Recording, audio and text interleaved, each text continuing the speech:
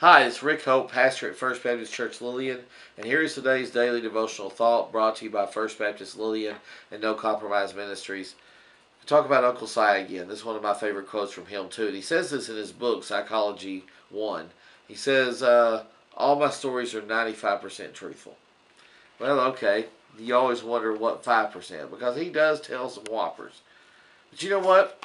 Let's look at another book. Let's look at the scripture.